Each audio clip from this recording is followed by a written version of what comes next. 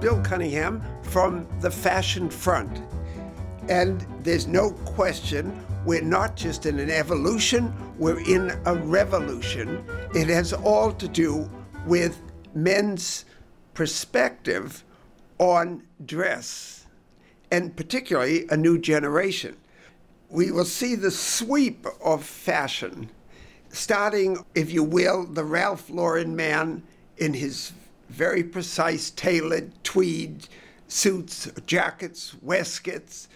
And then you see the younger men, here the jacket as it would be all basted by a tailor with basting thread. So it's taking a very classic thing and tweaking it, which is wonderful. Now, the younger generation are seeing men's dress in a totally different way. Now, of course, they're obviously not going to a board meeting in a bank because they wouldn't get in the door, but that's another question. Look at the use of fur as a touch on men's clothes, and the use of color. Then you have the other young men showing us that grunge, it's all being reinterpreted by a new generation. Marc Jacobs started it 20 years ago, and wow, it's back with a force.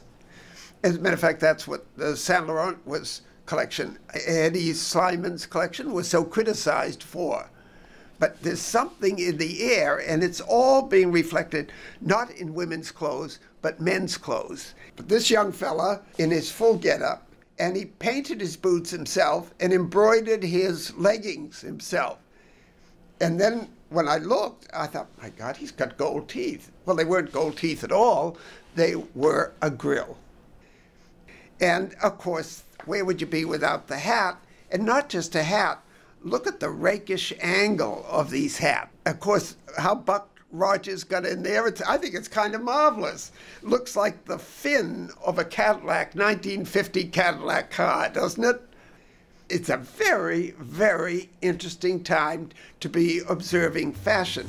Fashion throughout recorded history has been a marvelous barometer. In retrospect, historians study fashion. And we're seeing it now played out right before our eyes in the 21st century. So it's very easy just to laugh and pass it off that, oh, this is going along with gay marriage and all this, they can dress any way they want. Well, it's much more than that, much more than that. The peacock is emerging. He's been a sparrow since mid-Victorian times. We had the beginning of the peacock revolution in the 60s. Well, I think we're seeing the full flower of it now.